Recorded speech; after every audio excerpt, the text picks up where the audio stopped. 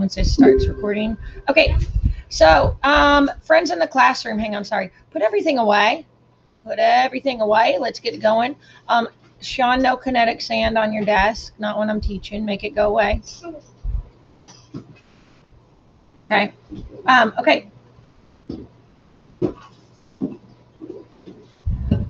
Jason, we're done with that.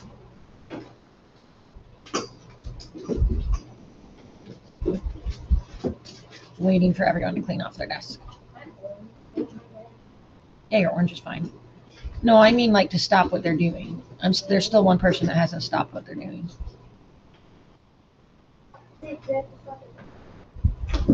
Okay, he's done now. All right. So today we're going to review yesterday we did similes and metaphors. Today we're going to quickly review another type of figurative language. Personification. I forgot what that was. Josie. So it's where something that isn't human has human characteristics. Like if a tree was talking, an animal was talking. Yep, and Zeke gave another example. The leaves were dancing. What was that, Gray? The leaves were dancing in the wind. The leaves were dancing in the wind. Yeah. So it's when you give something that is not human and you give it human-like qualities. Why would an author do that? Why would an author want to use personification? Fiona, why would an author want to do that?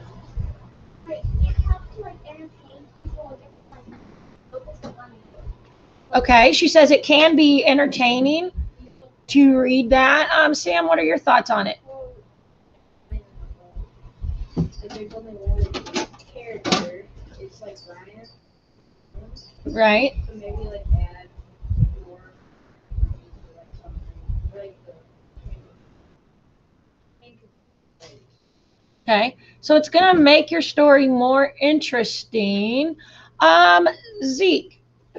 I think it's feel like go deeper in it and describe their movement and like their noise and like kind of like describe how they're like doing what they want. Okay, Zeke said it goes deeper in describing. First he said their movement, then he said or their noise. So if I'm thinking of movement, I'm thinking of noise.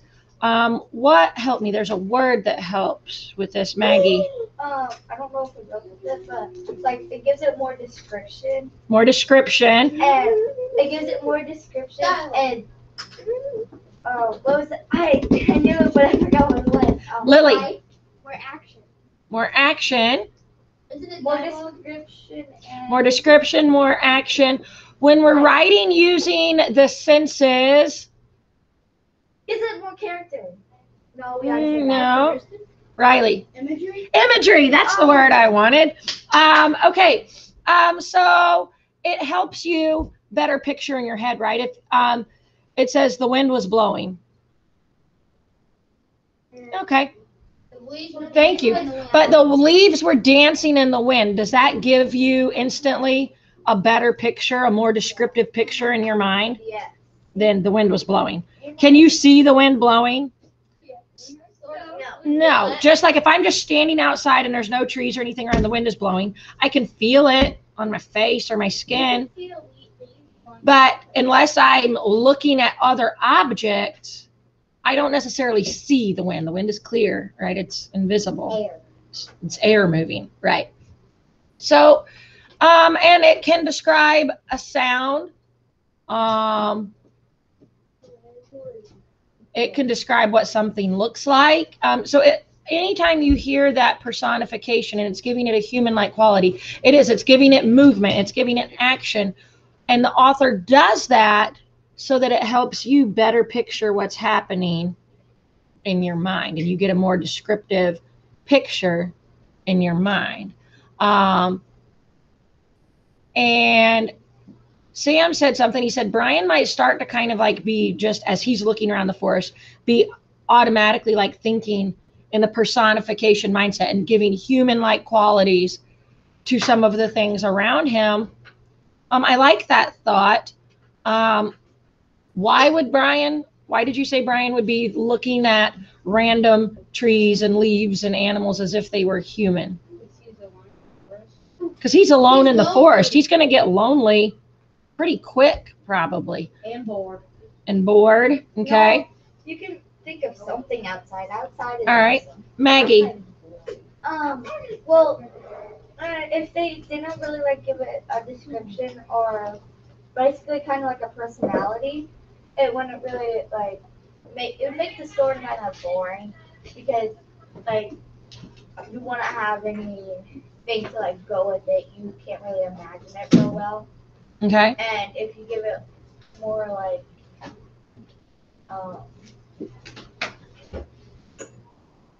more personality, it makes it Okay. It gives it more personality, more character, without personification, or really without figurative language at all, without similes, metaphors, personification, onomatopoeia, all of those different things, idioms. A story would be pretty boring, honestly. So that's why the writer is using that. It gives it more action. It helps you with imagery, and it gives everything a little bit more personality, which makes you as a reader want to continue reading. It's not a boring story. It makes it a more interesting story that helps you get involved. The more you can picture things in your head, at least for me, the better I can picture it, the more enjoyable the story is to me, right? The more connections I can make, the better I can picture it, the more interested I am.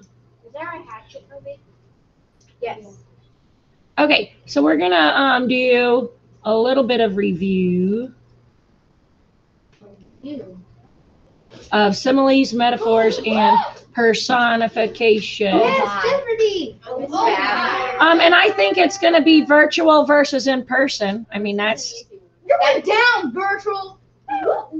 Wow, there's some smack talk going on. I don't like when All right. So hang on. 6 people on. There's way less of them, so they get to go first. Yeah, That's fair. Okay. fair. So Versus 6. you guys might want to unmute. Oh my gosh, we got Kane on screen live with a smile. All right. This is an exciting day now. It's getting real in here. Okay, guys. Lucas is unmuted. I mean, this is a big event. Well, hold on. Kendall doesn't care. She just is along for the ride. All right. Kane, I'm excited to see your face for, I don't know, maybe almost the first time this year. So, Kane, pick a category and a dollar amount. Say it 500. Say it for 500. All right. Nothing hugs like Huggies is an example of Simile, metaphor, personification are your choices. You guys may discuss. We'll give you a second to discuss. Mute yourself. They can't mute. Turn down your volume. I will mute. I'm gonna mute. I'm gonna mute so you guys can talk. personification. Okay. What they still hear us? No, you have to mute for. Nothing. Wait, what is it, Miss Mom? Is that? No, we can't say it. No, can you Because mute they can us? still hear us on the. Do you guys have your answer? No, Yeah. you. Okay. I'm muting the volume in our room so you guys can discuss out loud with each other. So I'm gonna mute us so we okay. can hear it. Go. Go. It's probably, since it's 500, I agree it's probably You can personification. talk about it because- What about? So you're ready to steal it. You have to mute from your. It does say like, Yeah, it does say like. That's what's getting me. but that might be a trick since it's 500. Since it's like What are Huggies? Nothing hugs like your Huggies. diapers. That's what Huggies are. Hold on, let's break it down and see. It's personification. That's what it is. Yes, never mind, it's personification. Mm-hmm. All right. Do you guys have your answer? Yeah. All right. Kane or Joe, somebody give it to me. What do you think it is? Personification. Personification. Woo, woo, woo. All right, so you're team one. Give it to you. All right. Okay. Face to face kids. Fiona, pick one. You, your choice. Let her choose. Quickly. Your choice, 500. Your choice, 500. Simile, metaphor, or personification. The goalkeeper was a rock in the bottom of his team's sinking burlap sack. I feel like we don't even need to discuss that one. Metaphor? Because it says he was a rock. It's a metaphor. Okay, metaphor, they said they got it right. Okay. All right, this time we'll say, Lucas, pick a category.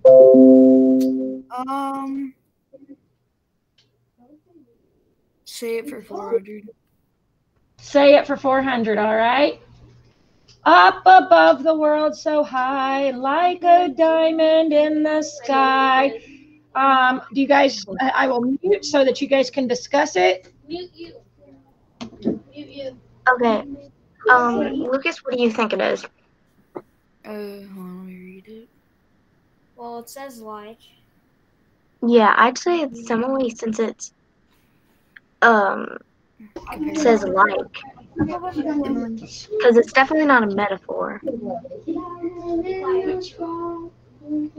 That's. You guys ready? I don't know. Yeah, I think so.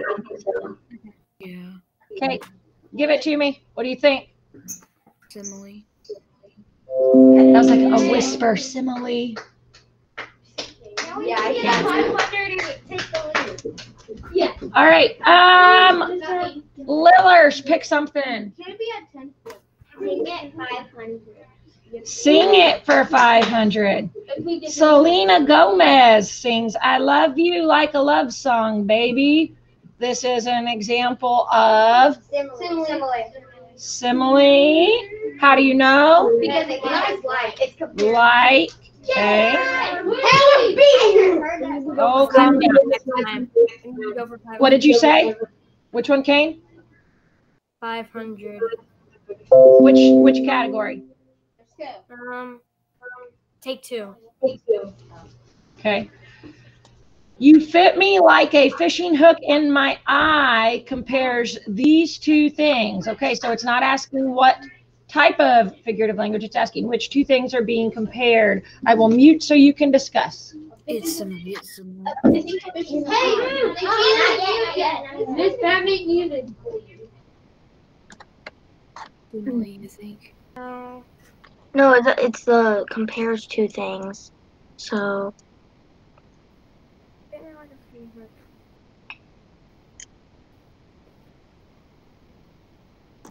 I think it's comparing whoever he's talking about or she's talking about to the fishing hook in his eye. sure, let's go with that. Cam, you say that. We have our answer. Okay, all right, hit me with it. It is the person that is talking, the girl or the boy, and the fishing hook in his eye or her eye. Okay.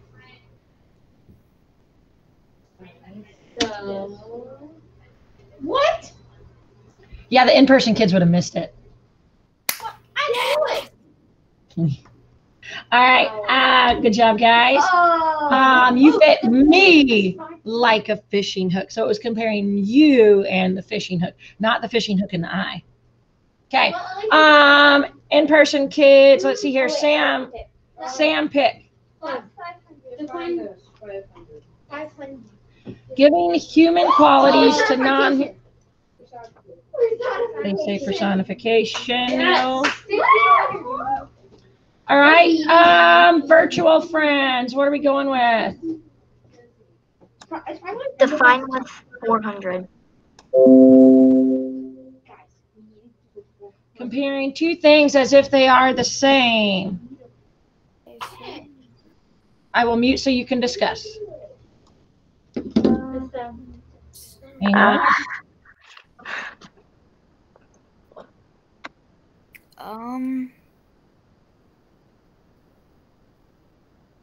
I'm gonna have to say simile because whenever you do it with a metaphor, you're Yeah, I guess. saying it is what you're talking about. Y'all want to pay attention and answer. Simile is just comparing, but metaphor is like this is this. Yeah. Okay. All right, what's your answer? I think Cameron, you just say. I have no idea what we chose. We think it's a simile because with metaphors, you're telling them this is this. So if you're comparing me to a cheetah, then I am a cheetah. But if you're a simile, I'm just comparing myself. But if it's a metaphor, I literally simile am. or metaphor. This says Simile. compares two things as if they are the Simile. same. Simile. It's a metaphor. Minus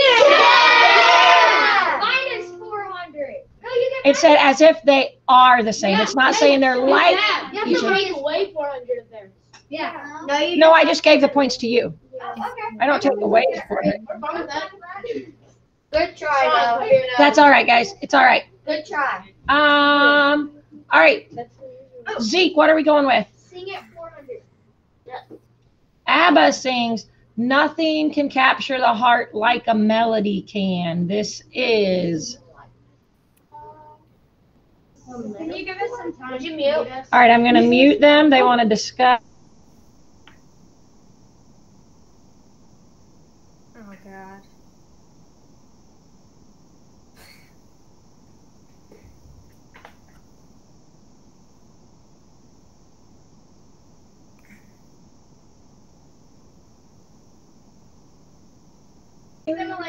All right. You say what, guys? Yes. I know. It does, It says but the it also melody says can capture. I told you people. No, Jason, Ooh. you should use good sportsmanship. I don't know. I'm going to go with what it says, though. So, listen to him. But that's no record. You know, oh, I didn't give them a chance to steal. Oh, you didn't. So we just have to lose the points. No, what? So sorry. Let's go ahead though. All right. What? And all right, virtual friends, your turn. I think we should go with your choice, 400. Okay. Simile, metaphor, personification. Good morning, America. How are ya?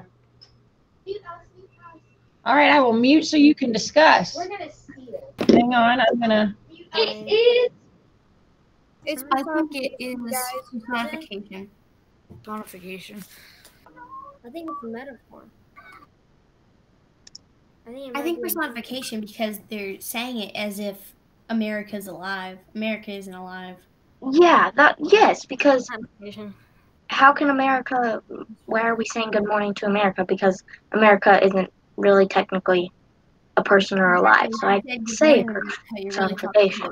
You're really talking to the living things in America, but it just sounds like you're giving America a human quality and saying good morning. Yeah, I guess. Sure. Yeah, America's part of the geosphere, not the biosphere. Oh. Yeah. Science.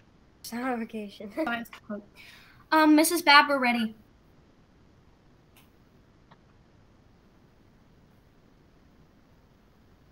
We have our answer. Okay, go for it. Personification. Personification.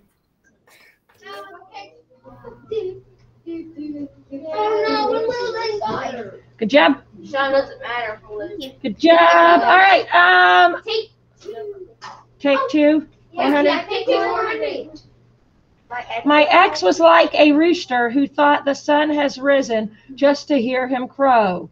Compares these two things. Which two things are getting compared? I will mute for discussion. No. Your ex.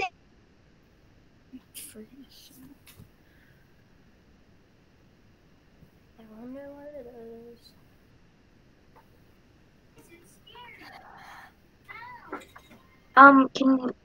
Can you turn the sound down because we're going to discuss so that we can have a backup?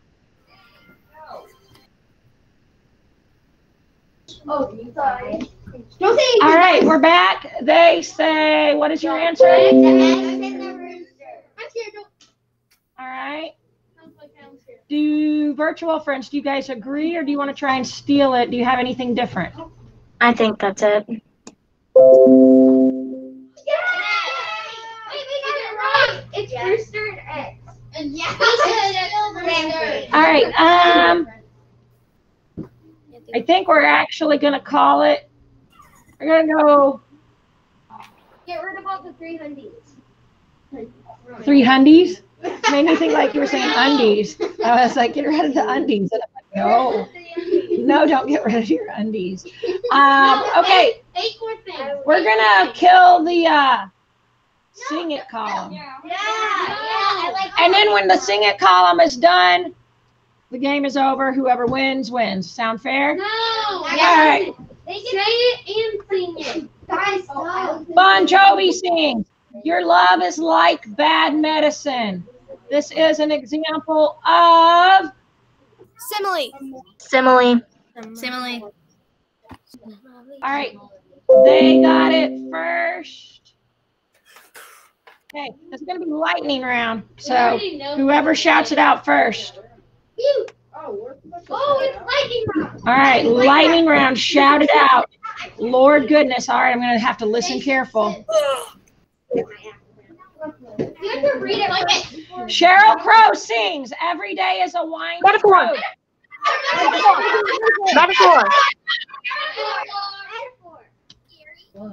Yes, we're winners. No, this is the last All right, we're tied. winner. Oh my god. Oh my god. I do this, guys. Okay, we got this.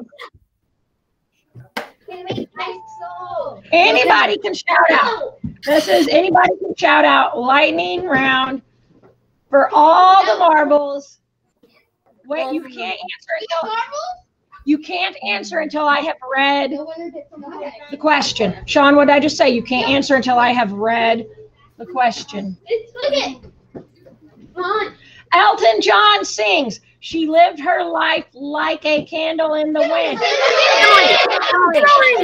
Simile. We win?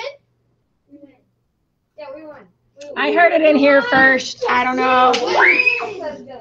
But everybody got it right. Good job, guys. Hopefully you Good game. enjoyed that. That was fun. We'll try and do like a Jeopardy challenge like that again. I think you guys really enjoyed that. Did you guys like that? Yeah. Yeah. Okay, good. I mean, it got Kane and Lucas and everybody talking. So that was exciting. Okay. Bye, Kane. We'll see you later. Good try. Okay, we're going to read Hatchet now. All right, have a seat. Calm down. Oh, Sam, will you pull the door shut? Kane just said bye-bye. He's just turning the screen off. He's still here. He just doesn't want to look at us anymore. He doesn't want us looking at him anymore. It's okay. We'll just look at Josie. She's all we have to look at. Oh, I don't need to present anymore. Okay. Don't you?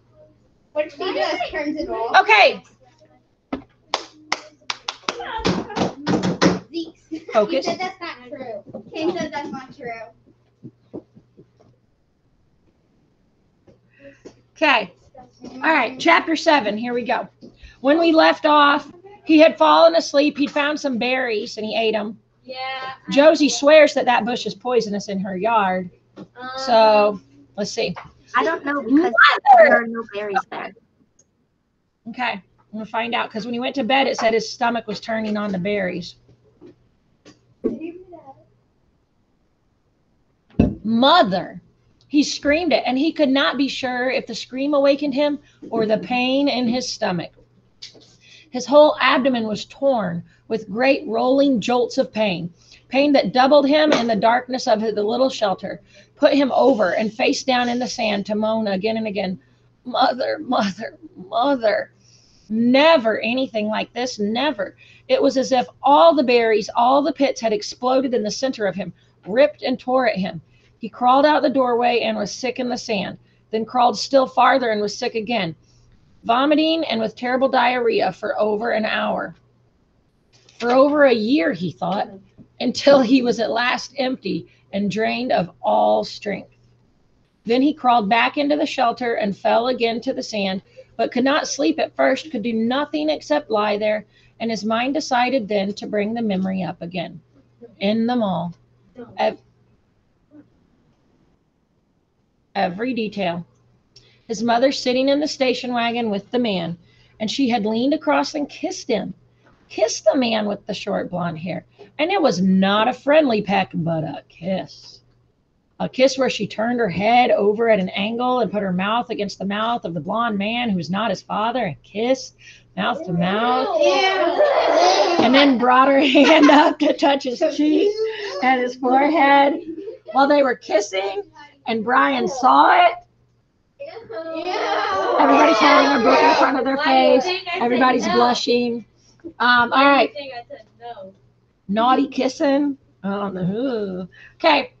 Saw this thing that his mother did with the blonde man. Okay. The blonde man saw the kiss that became the secret that his father still did not know about. All about. The memory was so real that he could feel the heat in the mall that day. He just did a frowny face, kind of could remember the worry that Terry would turn and see his mother, could remember the worry of the shame of it, and then the memory faded and he slept again. Awake for a second, perhaps two, he did not know where he was still in his sleep somewhere. Then he saw the sun streaming in the open doorway of the shelter and heard the close, vicious whine of the mosquitoes and knew.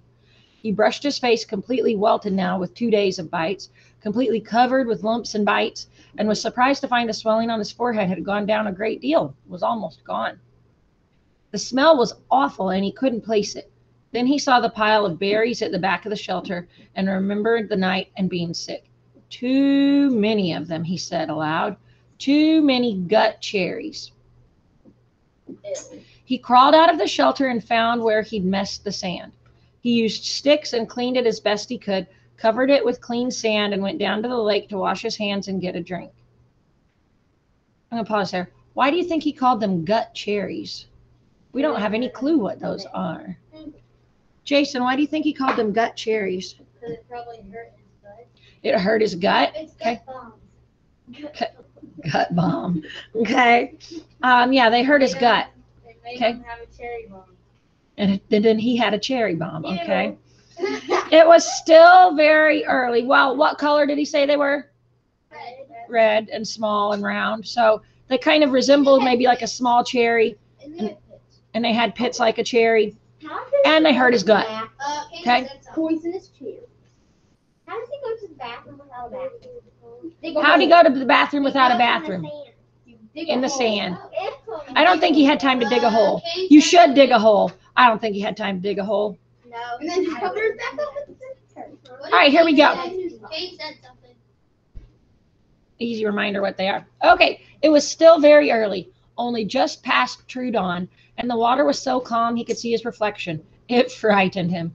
His face was cut and bleeding, swollen and lumpy, the hair all matted, and on his forehead a cut had healed, but left the hair stuck with blood and scab. His eyes were slits in the bites, and he was somehow covered with dirt. He slapped the water with his hand to destroy the mirror. Ugly, he thought, very, very ugly. And he was, at that moment, almost overcome with self-pity. He was dirty and starving and bitten and hurt and lonely and ugly and afraid and so completely miserable that it was like being in a pit, a dark, deep pit with no way out.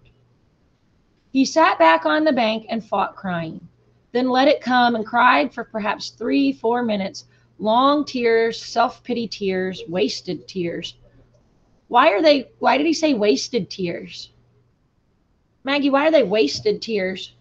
Because he's not like, this is what I think. Because he's like not. Ooh, I know. I don't know. Okay, Sean, why wasted tears? Because no one's there to help him care. Like, Yeah, no one's there to help him. No one hears him. No one is there to sympathize or empathize and care about him crying. Like normally when you cry, like somebody's around maybe and they're like give you a hug. It's okay, baby. There's no one there to like help him out. And does crying, Zeke? So he's like really dehydrated, and that's because leaving the body. He's dehydrated himself. Zeke says crying's a bad choice. It's wasting his tears because tears are liquid from your body. He's already probably close to dehydrated, wasting the little bit of fluid that he has in his body. And Fiona. Wasted tears meaning like he is sitting there crying while he could be out looking for food, getting berries, looking for better ways to get water and better fresher water rather than plain dead body water. Yep. All right. Fiona says also wasted because sitting there crying isn't solving anything. He should be using that time to just suck it up, go find some fresh water so he's not drinking dead body water, and go find some better food, go try and solve some more problems. Wasting his time crying, it's not solving anything, not helping anything. Okay? So you guys came up with a lot of good reasons why they could be considered wasted. All right. And all of them, I think, are correct, valid reasons. Like it could be wasted for all of those reasons. Okay? He stood, went back to the water, and took small drinks. As soon as the cold water hit his stomach, he felt the hunger sharpen as it had before. And he stood and held his abdomen until the hunger cramps receded. He had to eat. He was weak with it again, down with the hunger, and he had to eat. Back at the shelter, the berries lay in a pile where he had dumped them when he grabbed his windbreaker. Gut cherries, he called them in his mind now, and he thought of eating some of them. Not such a crazy amount as he had, which he felt brought on the sickness in the night, but just enough to stave off the hunger a little bit. He crawled into the shelter. Some flies were on the berries, and he brushed them off. He selected only the berries that were solidly ripe, not the light red ones, but the berries that were a dark maroon, red to black, and swollen in ripeness. When he had a small handful of them, he went back down to the lake and washed them in the water. Small fish scattered away when he splashed the water up, and he wished he had a fishing line and hook. Then he ate them carefully, spitting out the pits this time. They were still tart, but had a sweetness to them, although they seemed to make his lips a bit numb. When he finished, he was still hungry, but the edge was gone and his legs didn't feel as weak as they had. He went back to the shelter. It took him half an hour to go through the rest of the berries and sort them, putting all the fully ripe ones in a pile on some leaves and the rest in another pile. When he was done, he covered the two piles with grass he tore from the lakeshore to keep the flies off and went back outside. They were awful berries, those gut cherries, he thought, but there was food there, food of some kind, and he could eat a bit more later tonight if he had to. For now, he had a full day ahead of him. He looked at the sky through the trees and saw that while there were clouds, they were scattered and did not seem to hold rain. There was a light breeze that seemed to keep the mosquitoes down, he thought, looking up along the lakeshore. If there was one kind of berry, there should be other kinds, sweeter kinds. If he kept the lake in sight as he'd done yesterday, he should be all right, should be able to find home again, and it stopped him. He had actually thought it that time. Home. 3 days? No, 2? Or was it 3? Yes, this was the 3rd day, and he had thought of the shelter as home. Why is that a big deal to think of the shelter as home? Josie, why is that a big deal for him to think of the shelter as home? Because he's living on his own, and that's practically his home now until someone comes and finds him, but he doesn't want to think of it as his home because it's not his home. It's just a little shelter. Exactly. I couldn't have said it better. You're right. He has no choice but to kind of think of it as home because it's the one place he has right now.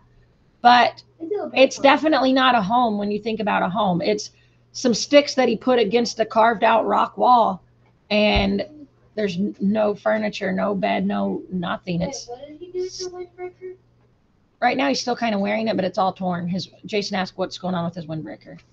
I thought he put it up as a wall. I don't think so, no, because he used it to carry the berries. Okay. It would be smart to like put it as a door. It didn't say what he used as the door. I think he should use it. I think he cut out. He He said grass and sticks. Okay. All right. So he thought of it as home. He turned and looked at it, studied the crude work. The brush made a fair wall, not weather tight, but it cut most of the wind off. He hadn't done so badly at that. Maybe it wasn't much, but also maybe it was all he had for a home. All right, he thought, so I'll call it home. He turned back and set off up the side of the lake, heading for the gut cherry bushes, his windbreaker bag in his hand. Things were bad, he thought, but maybe not that bad. Maybe he could find some better berries. When he came to the gut cherry bushes, he paused. The branches were empty of birds, but still had many berries, and some of those that had been merely red yesterday were now dark maroon to black, much riper. Maybe he should stay and pick them to save them. But the explosion in the night was still much in his memory, and he decided to go on. Gut cherries were food, but tricky to eat. He needed something better. Another 100 yards up the shore, there was a place where the wind had torn another path. These must have been fierce winds, he thought, to tear places up like this, as they had the path he had found with the plane when he crashed. Here the trees were not all the way down, but twisted and snapped off halfway up from the ground. So their tops were all down and rotted and gone, leaving the snags poking into the sky like broken teeth. It made for tons of dead and dry wood, and he wished once more he could get a fire going. It also made a kind of clearing with the tops of the trees gone. The sun could get down to the ground, and it was filled with small thorny bushes that were covered with berries. Raspberries. Zeke. I found the personification. You found a personification? How so? Yeah, the trees had broken teeth. The trees had broken teeth? I wondered if anybody was going to catch that. I caught it in my mind and I kept going. All right, good job. Raspberries. These he knew because there were some raspberry bushes in the park, and he and Carrie were always picking and eating them when they biked past. The berries were full and ripe, and he tasted one to find it sweet, and with none of the problems of the gut cherries. Although they did not grow in clusters, there were many of them, and they were easy to pick, and Brian smiled and started eating. Sweet juice, he thought. Oh, they were sweet with just a tiny tang. And he picked and ate and picked and ate and thought he had never tasted anything this good. Soon as before, his stomach was full, but now he had some sense and he did not gorge or cram more down. Instead, he picked more and put them in his windbreaker, feeling the morning sun on his back and thinking he was rich. Rich with food now, just rich. And he heard a noise to his rear, a slight noise, and he turned and saw the bear. I told you. Son did say until bear comes. He could do nothing, think nothing. His tongue, stained with berry juice, stuck to the roof of his mouth, and he stared at the bear. It was black, with a cinnamon-colored nose, not 20 feet from him, and big. No, huge. It was all black fur and huge. He had seen one in the zoo in the city once, a black bear, but it had been from India or somewhere. This one was wild and much bigger than the one in the zoo, and it was right there. Just walk away. The sun caught the ends of the hairs along his back. Shining black and silky, the bear stood on its hind legs, half up, and studied Brian. Just studied him. Hang on. Hello.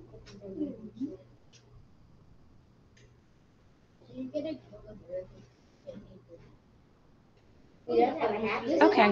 All right. Then I'm just going to...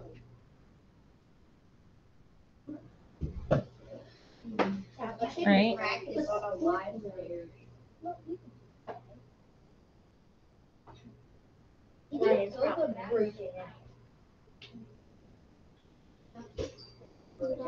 She says she might have read it in 3rd grade.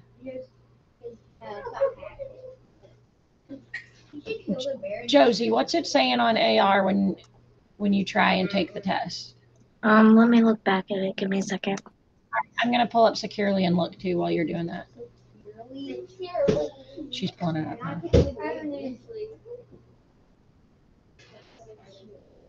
And my Securely is so slow.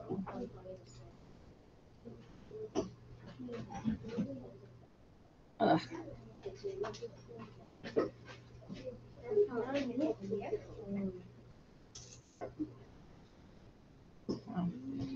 Is it Securely that's making everything run slower now? Is Securely making everything run slower? Or Okay. is it just... What? Oh, you're not on the school computer. You're on your other computer. I can't see your screen. Okay. What does it say? I am on my computer right now.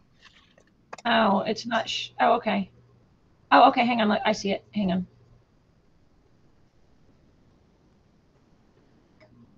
It says start quiz. You can take the quiz. Okay, click take quiz.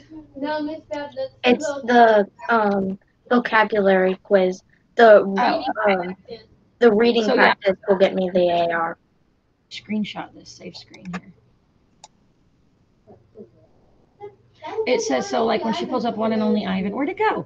Josie, go back on it. I'm Where still at the on bottom. there. So literacy skills quiz, vocab practice quiz. The reading practice quiz has a green check mark and says quiz complete. Miss Bab, that's the one and only Ivan. She thinks, she said that Rothweiler read it to them in 3rd grade as a class. But she had totally forgotten she'd read it, and she read it on her own right now. Miss Bab. I know. That's the one she just read. So she took it. Yeah, because last year was 1920. Yeah, so it would have been 1819. Okay. Okay. Miss Bab, that's one and only Ivan. Josie, is Dad home with you today? Yeah. Okay. Miss Blythe said she'll message your dad. Okay. Okay. All right. Thank you. Bye. That was one and only Ivan. Okay. Sorry, guys. Thank you, everybody, for being patient. Yeah, 1920.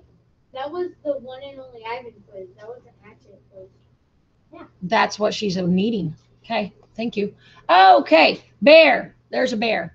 And half of you probably already read ahead. Okay. The bear reared up, half up, and studied Brian, just studied him, then lowered itself and moved slowly to the left, eating berries as it rolled along, waffling and delicately using its mouth to lift each berry from the stem. And in seconds, it was gone. Gone, and Brian still had not moved. His tongue was stuck to the top of his mouth, the tip half out. His eyes were wide, and his hands were reaching for a berry. Then he made a sound, a low "ng." It made no sense. It was just a sound of fear. That wasn't the bear making that sound. That was Brian. A sound of fear, of disbelief that something that large could have come so close to him without his knowing. It just walked up to him and could have eaten him, and he could have done nothing. Nothing. And when the sound was half done, a thing happened with his legs, a thing he had nothing to do with, and they were running in the opposite direction from the bear, back toward the shelter. He would have run all the way in panic, but after he had gone perhaps 50 yards, his brain took over and slowed and finally stopped him. If the bear had wanted you, his brain said, he would have taken you. It is something to understand, he thought, not something to run away from. The bear was eating berries. The bear was eating berries, not people. The bear made no move to hurt you, to threaten you. It stood to see you better, study you, and then went on its way eating berries. It was a big bear, but it did not want you, did not want to cause you harm. And that is the thing to understand here.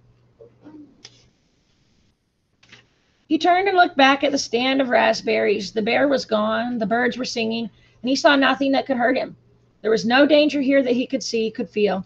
In the city at night, there was sometimes danger. You could not be in the park at night after dark because of the danger.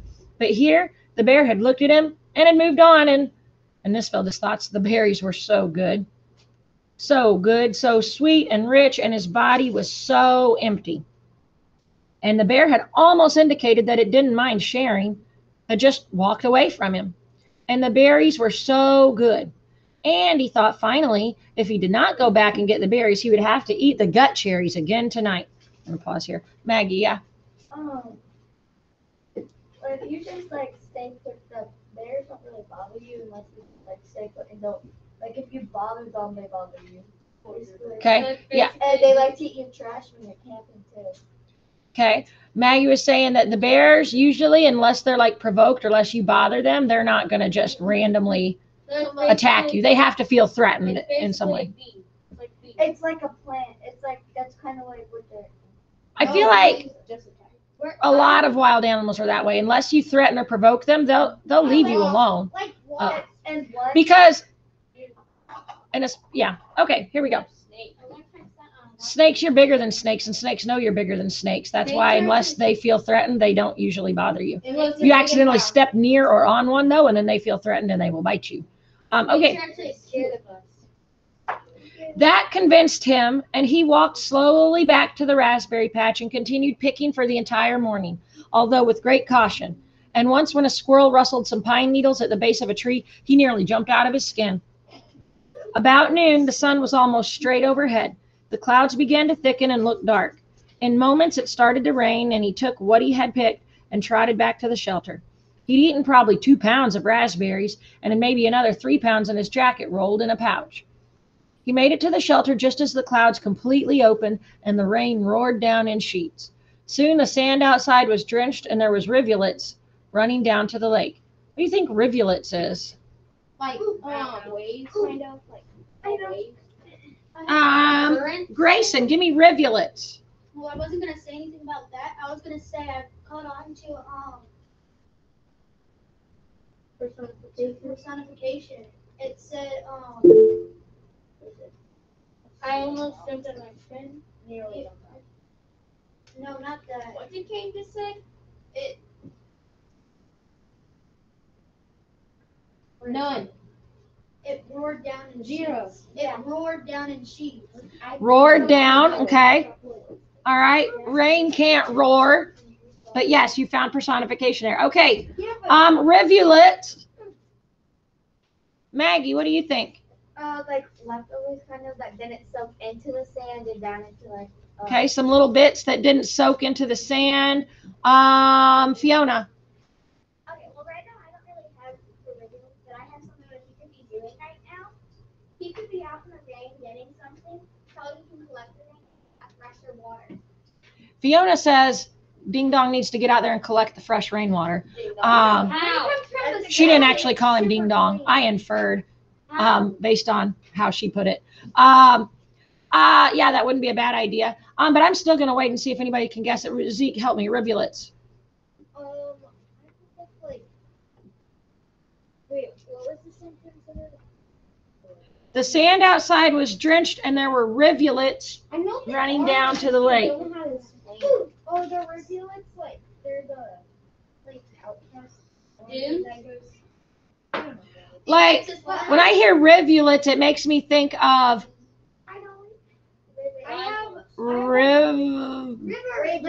rivers, except rivulet makes it sound little. So like, you know, like a little tiny, like teensy little stream running down.